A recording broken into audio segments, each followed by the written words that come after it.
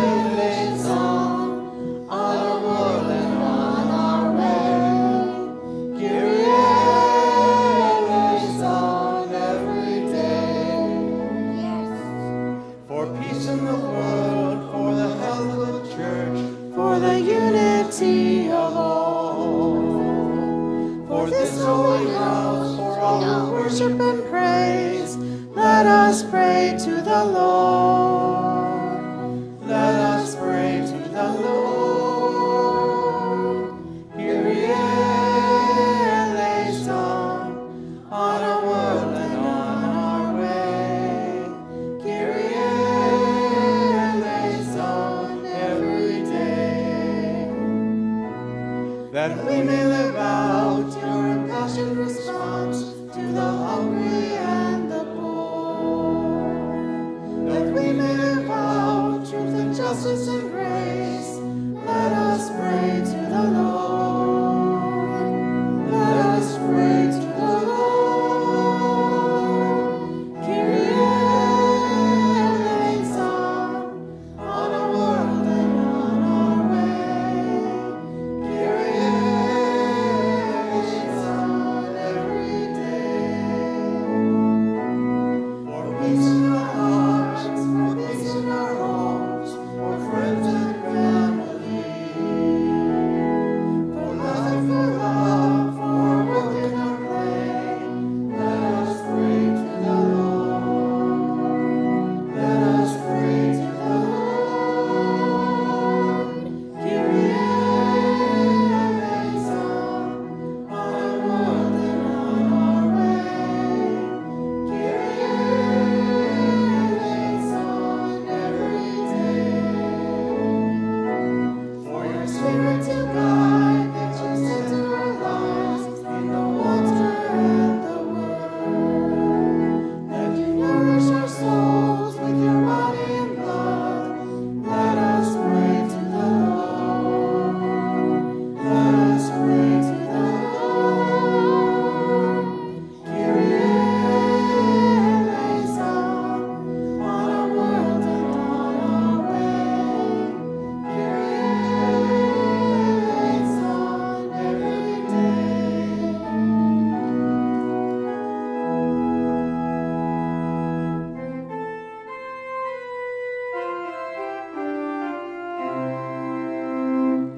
This is the feast of victory for our God. For the Lamb who was slain has begun his reign. Alleluia.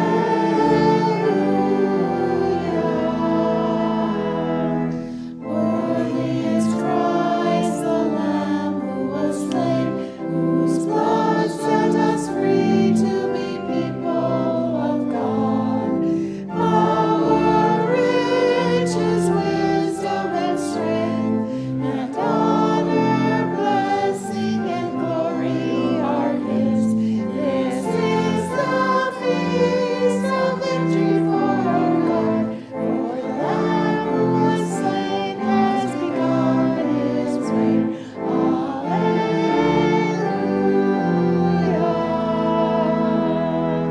Sing with all the people of God, and join in the hymn of all creation. Blessing, honor, glory, and might be to God and the Lamb forever. Amen. This is the feast of victory for our God. For the Lamb who was slain has begun his reign. Alleluia.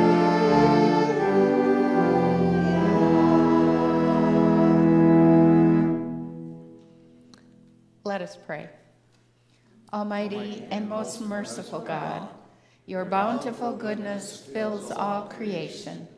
Keep us safe from all that may hurt us, that whole and well in body and spirit, we may with grateful hearts accomplish all that you would have us do. Through Jesus Christ, our Savior and Lord. Amen. You may be seated. Good morning, Faith. Morning, Faith. Morning, Faith. Morning.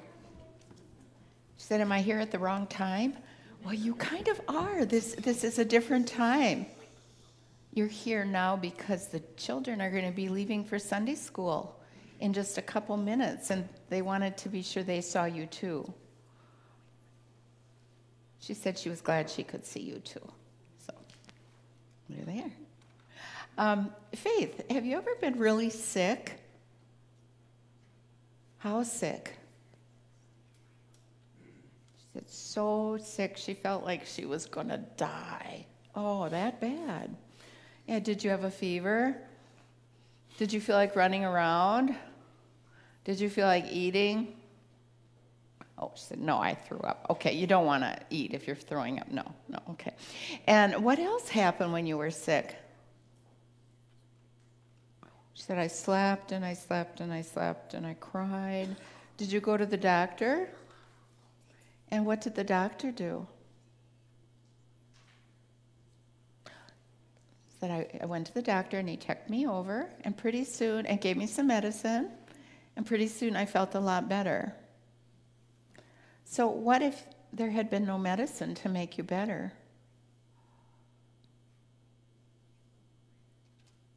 It would have been awful. You're right. And what if nobody could help you get better?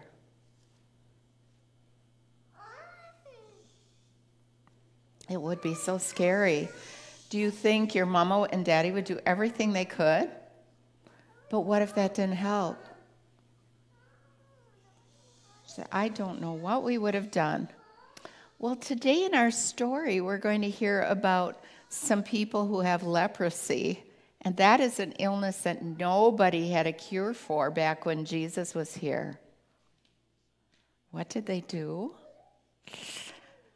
They just couldn't do anything to get better. Well, Jesus did help them. So you listen carefully to the story in your Sunday school today, and we'll listen to the sermon, and we'll find out what Jesus does when we don't have any hope to get better.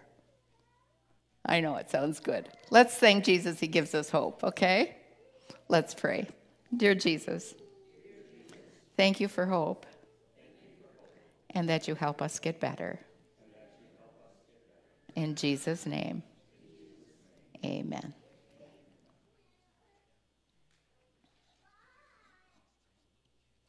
The children may leave for Sunday school now.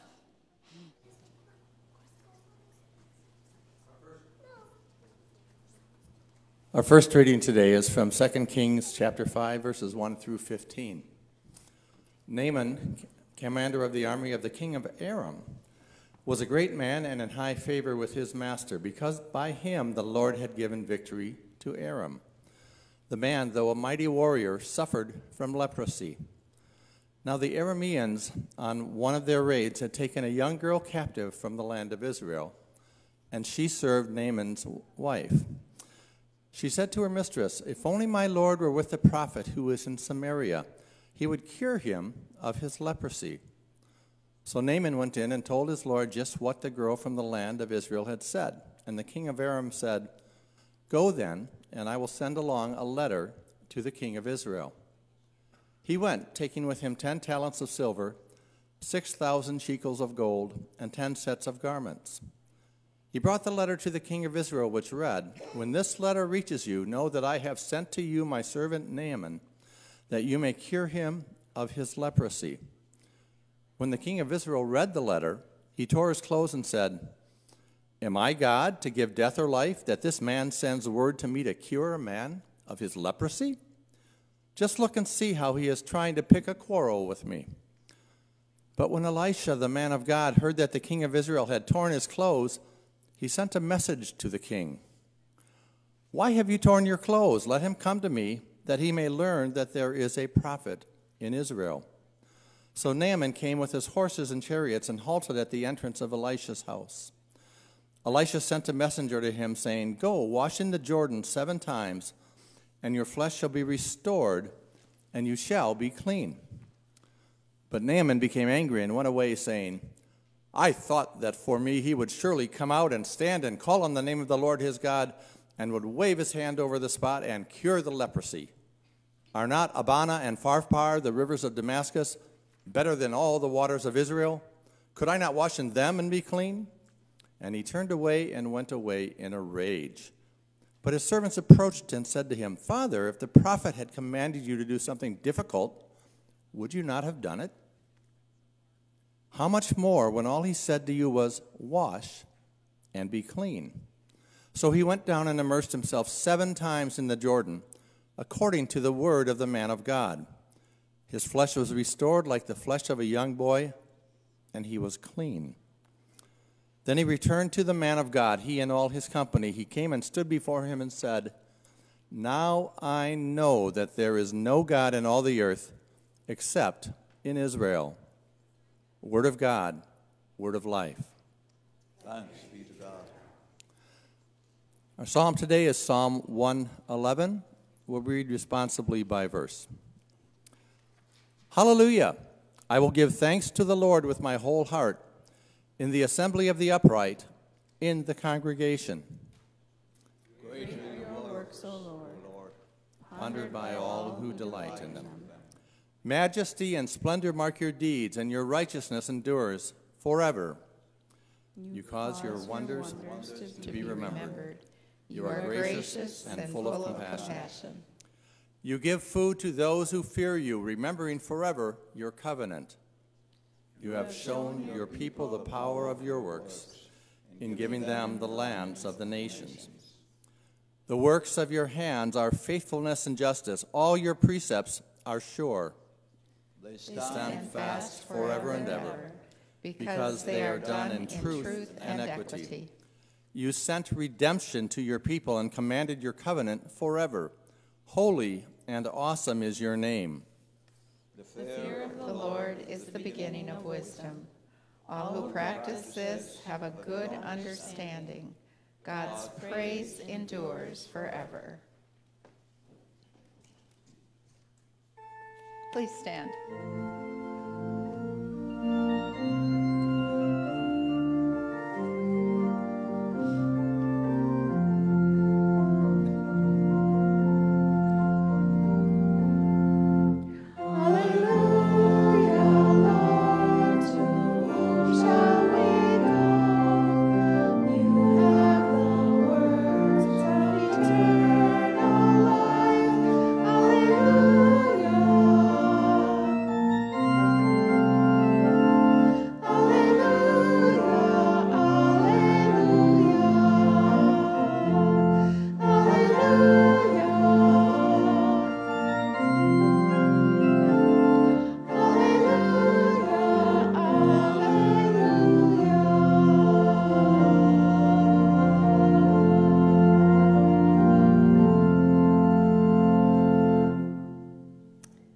Gospel according to Luke, the 17th chapter, beginning with the 11th verse.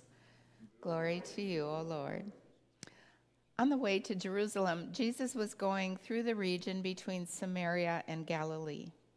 As he entered a village, 10 lepers approached him. Keeping their distance, they called out, saying, "Master, Jesus, have mercy on us." When he saw them, he said to them, "Go and show yourselves to the priests." And as they went, they were made clean. Then one of them, when he saw that he was healed, turned back, praising God with a loud voice. He prostrated himself at Jesus' feet and thanked him. And he was a Samaritan. Then Jesus asked, "Were not 10 made clean? But the other 9, where are they?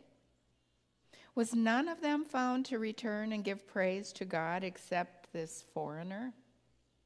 Then he said to him, "Get up and go on your way. Your faith has made you well." The gospel of the Lord. Praise to you, O Christ. You may be seated.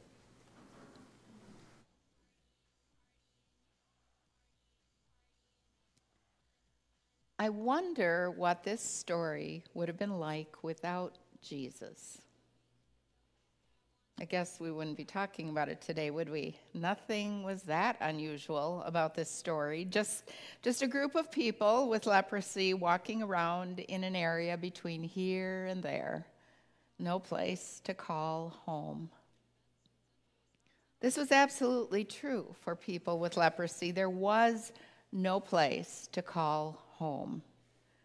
Perhaps there had been before the skin disease took over and they were isolated from their families and ostracized from their communities, forced into groups with others just like them, people they couldn't contaminate because they were already contaminated. Outcast, unclean, contagious, unwanted, and feared. People who, according to the Jewish law, had been put out of the community. In Leviticus, the 13th chapter, it said, "They shall wear torn clothes and let the hair of their heads be disheveled. They shall cover their upper lip and cry out, unclean, unclean. They shall remain unclean as long as they have the disease. They are unclean. Now, they haven't asked for this. They've done nothing to deserve it.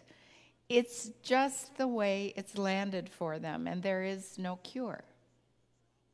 And so we see a group of people with a terrible skin disease wandering without hope, although it does seem they've heard of Jesus. Jesus heals people, they'd heard. But how can they get near enough to ask for help? There are always so many people around him, and they're not allowed to go where the people are. So what are their chances? Except for this day. This day when Jesus is on his way to Jerusalem, where he'll be falsely accused, falsely tried, falsely convicted, and violently crucified. Except for this day when Jesus is where they are, between places, not here or there. And just before Jesus enters a village where they can't go, they see him. Is that the rabbi? The one who might help us? The one we've heard heals? Is that the one who might give us back our lives, return us to our families, set us free from this prison? Is that the one? No. There were 10 of these people, 10 people with leprosy, and they are bonded by their uncleanness. But they aren't the same, for one of them is a foreigner, a Samaritan, a person hated by the Jewish people, a person who was considered by them as unclean even before he had leprosy. A doubly unclean, doubly unworthy, doubly ostracized person. Let's say, in today's terms, a person of color who is mentally ill and very poor and also a refugee. Double, triple strikes against them. Many reasons to leave them up to a government agency or an institution or send them back to wherever they've come from. Now, all 10 know their place. All 10 know the rules.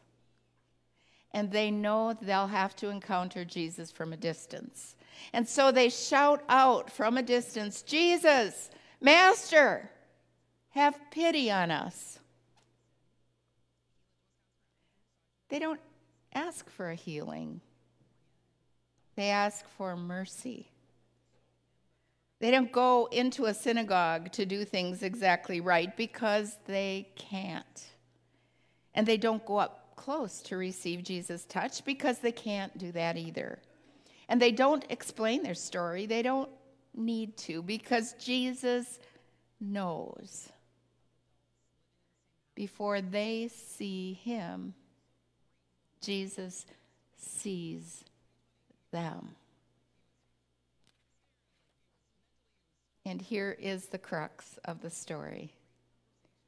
Jesus sees them.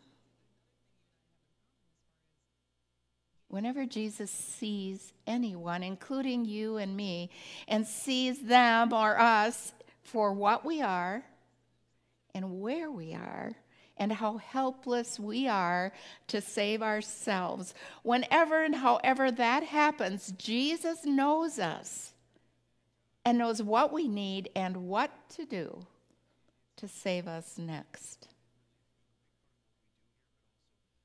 Jesus sees all of us, and whether we cry from a distance, have mercy on me, or if we're even wondering if he's there at all, Jesus sees, and he knows, and he cares. And Jesus reaches across the distance, any distance, to save us. just as he did for the 10, the 9 Jewish men and the 1 Samaritan who'd been allowed to travel with them. Jesus shouts back, "Go show yourselves to the priests." Now notice he didn't say, "You are healed, go in peace," or "Your faith has made you whole," or "Come closer so I can see if you're really serious about this," or "Get on your knees and pray the sinner's prayer." All Jesus said was, "Go show yourselves to the priests." Now what does that mean? There were rules for leprosy and other contagious skin diseases that in the rules there was an allowance that people just might get better. And if they did, they should be allowed to return to their homes and their former lives. However, it wasn't up to the individuals to judge if they were healed or not. It was left to the priests, who would engage in a detailed procedure which included a physical examination. And then there would be a complex ritual of cleansing. Only then could they be considered clean again. And it was a law designed for the protection of everyone. So when Jesus sends them to the priests, he's following the Jewish law and expecting them to obey. And they do. They obey him without asking anything further. Their obedience is a tremendous step of faith because they're not healed at that moment.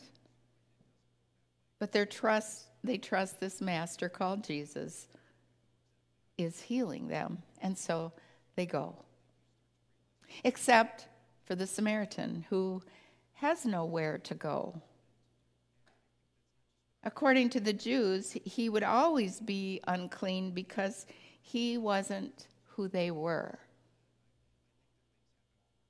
The priest might not receive him, and even if he did, the priest couldn't cleanse him from his racial and religious differences. Is there no hope then for this man who was a Samaritan foreigner? Is he healed from his illness but can never be completely clean? Never be completely clean in the sight of the privileged ones? For some reason, he just doesn't seem to worry about that, for he's filled with joyful gratitude. He doesn't just obey Jesus as the others do, although that was enough for his healing. Instead, he breaks Jesus' command to go to the priest, and he comes running up to Jesus, to the living one, the source of healing, the source of goodness, acceptance, and love, to the only one who could declare him wholly worthy and completely healed, the only one who will soon die on the cross to take on himself this man's uncleanness and sin, and give him in exchange the righteousness of God and eternal life. Of course, the man doesn't know all this, but Jesus does. And I suspect this man's gratitude just warms Jesus' heart. This double outcast who runs to him, falls before him on the ground and says, "Thank you, thank you, thank you," as he praises God's goodness. This guy gets it. He gets that Jesus' power comes from God. He gets that he was helpless and now is healed.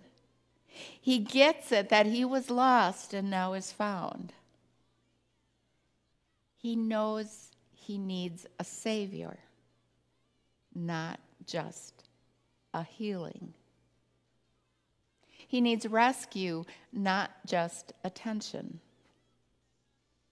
He, in Lutheran language, knows he's been bound by sin and cannot free himself. But now he knows he's saved and rescued and freed. And his response isn't just to follow the rules or keep the traditions. His response is to praise God and thank his Savior. Jesus notices that he's the only one who comes running to him, the only one praising and thanking, the only one who really understands what he just received, the only one who realizes his healing has come straight from the hand of God through the Son of God by the power of the Holy Spirit. This was the amazing grace the Apostle Paul would later expound upon. For it is by God's grace you've been saved through faith. And that faith is not your own. It's a gift of God so that nobody can boast about their faith. Jesus speaks to this one who is praising God, and how I wish we could have heard Jesus' loving tone of voice, maybe even some laughter. Oh, get up and go. This gift of faith is now your faith. Faith has saved you. Go. You're healed. Get up and go. Jesus says to you and me too, the faith I give you has saved you. You are healed. You are restored. You are made new. You get your life back. Hear these words, people of God. Take them into your souls. No matter where you are or who you are or where you've been, you have a Savior, a rescuer, a healer who calls out to you and welcomes you home. He gives you his grace. He gives you the gift of faith. He forgives you. He heals you. He offers you a life that will be filled with gratitude and praise to the God who loves and created you. And even if you feel like a foreigner within your own life, Jesus welcomes you home. Jesus is your home. So get up and go. Breathe deeply, receive completely, and wonder with the Samaritan, where would my story be without Jesus? Amen.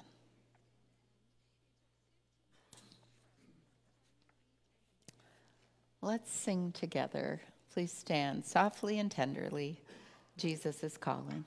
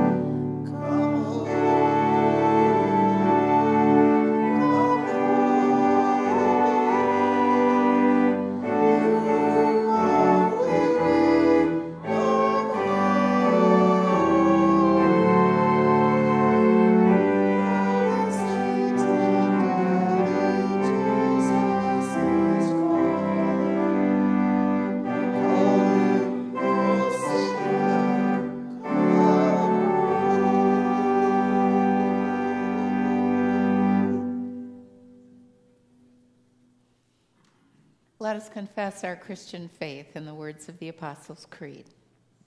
I believe in God, the Father Almighty, creator of heaven and earth.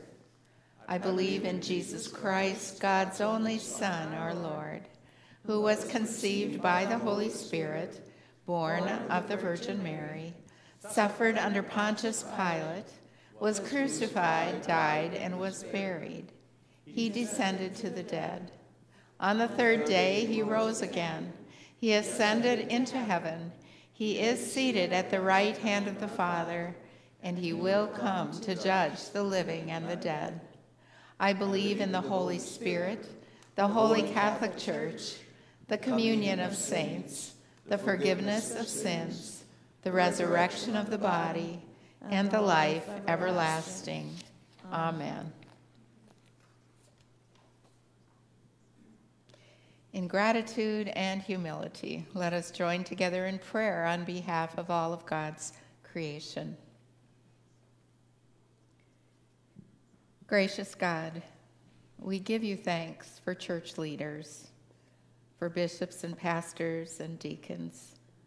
Inspire leaders of the church to proclaim your mighty deeds, that your saving faith may be known to all. Hear us, O God. Your mercy is great. Majestic God, we give you thanks for land and water, seed time and harvest. Break down boundaries we construct between ourselves and the rest of your creation. Bring renewal and restoration to places affected by natural disasters, including hurricanes, famine, and flooding. Hear us, O God. Your mercy is great. Mighty God, we give you thanks for those in our community, nation, and the world who work for justice and peace. Guide those who govern to act on behalf of those marginalized by race, ethnicity, or religion. Hear us, O God. Your mercy is great. Merciful God, we give you thanks that you hear the cries of those in need. Restore to community those who are stigmatized by illness, those who feel rejected, or those who live in isolation.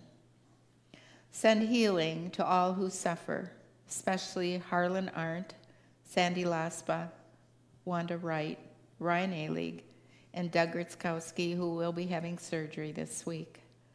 We pray, too, for those who live with chronic pain of mind and body. Give them courage and hope so they can reach out for help and feel your presence near. Hear us, O God. Your mercy is great. Faithful God, we give you thanks for the healing ministries of this congregation. Equip those who visit, care, and pray for the sick. Equip those for prayer on the prayer chain. And we pray for those who are launching the new visitation ministry. We pray also that you will give insight to medical health care providers, to doctors and nurses, and home health care people, and all practitioners of the medical profession. Hear us, O God. Your mercy is great. Eternal God, we give you thanks for your faithful people who have gone before us to your glory. Renew our trust in your eternal promises of mercy, redemption, and new life. Hear us, O God. Your mercy is great. With grateful hearts, we commend our spoken and silent prayers to you, O God, through Jesus Christ, our Savior and Lord. Amen. The peace of our Lord Jesus Christ be with you always. And also with you. Please share the Lord's peace with one another.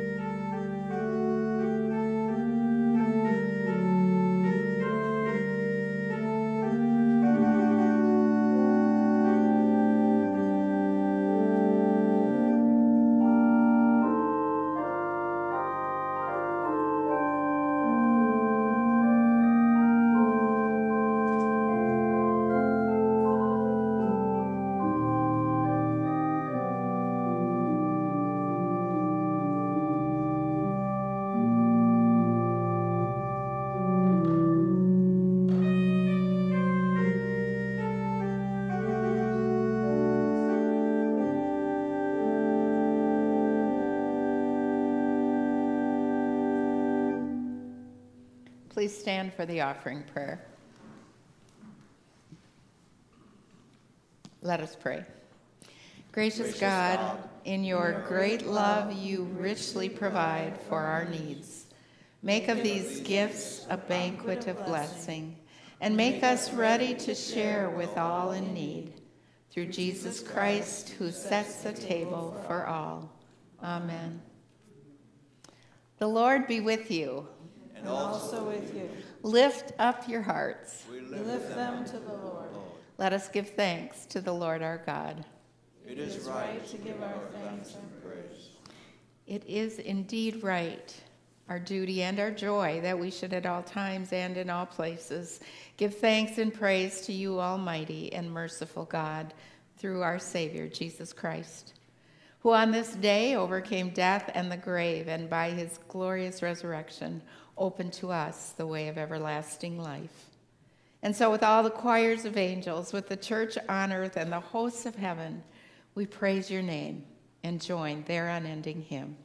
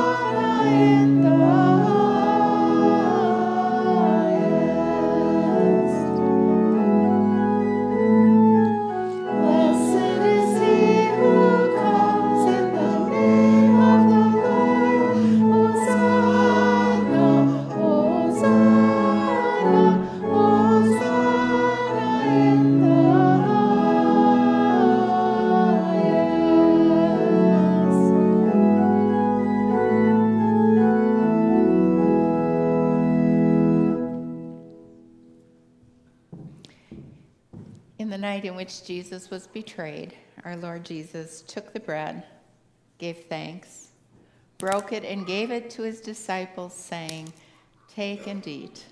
This is my body given for you. In remembrance of me." Again, after supper, he took the cup, gave thanks, and gave it for all to drink, saying, "This cup is the new covenant in my blood, shed for you and for all people for the forgiveness of sins. As often as you drink of this cup, do it in remembrance of me."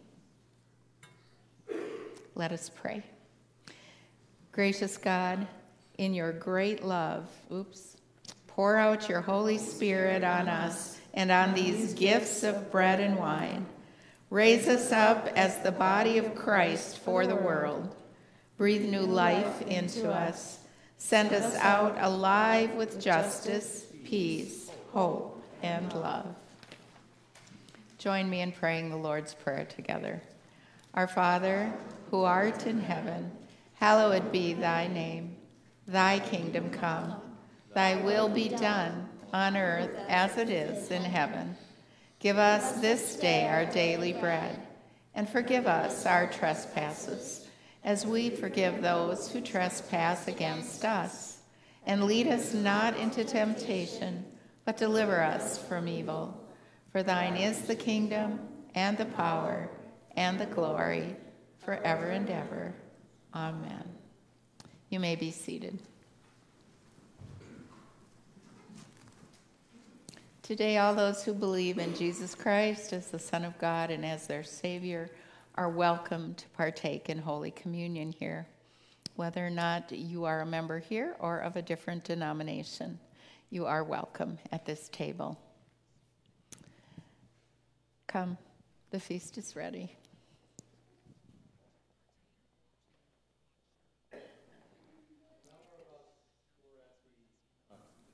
Very wonderful ELCA and other churches in Stevens Point. Marty Haugen event yesterday. Marty Haugen has written so many of our wonderful hymns.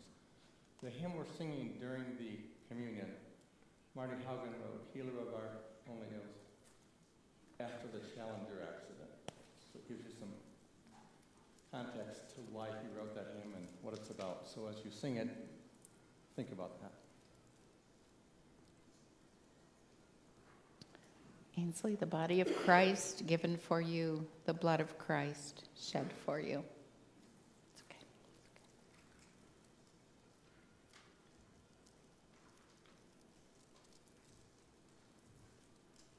Ellie, the body of Christ given for you, the blood of Christ shed for you.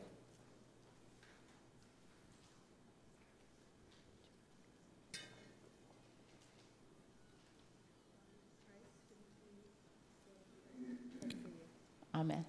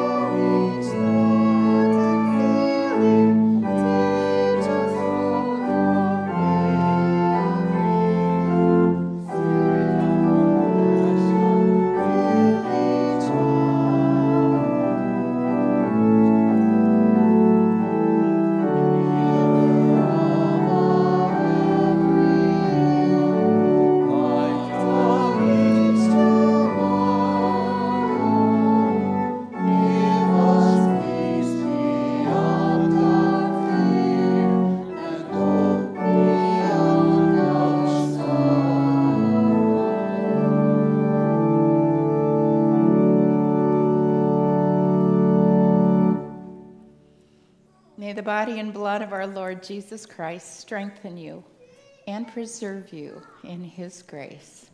Amen. Let us pray. God of the abundant table, you have refreshed our hearts in this meal with bread for the journey. Give us your grace on the road that we might serve our neighbors with joy for the sake of Jesus Christ our Lord. Amen. Please stand for the blessing.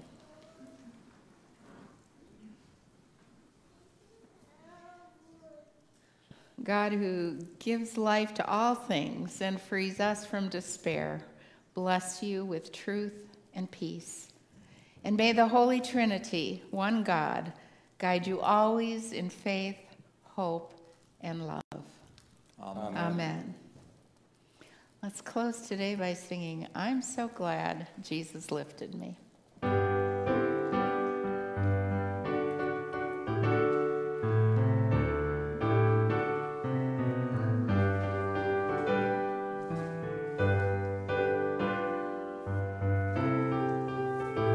You need to put out the candles first. Put out the candles.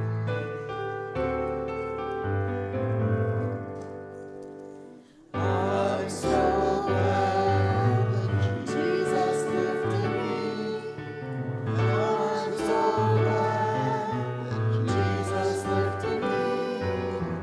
I'm so glad that Jesus lifted me. Singing glory, hallelujah. Jesus lifted me. Satan had me bound. Jesus lifted me. Satan had me bound. Jesus lifted me.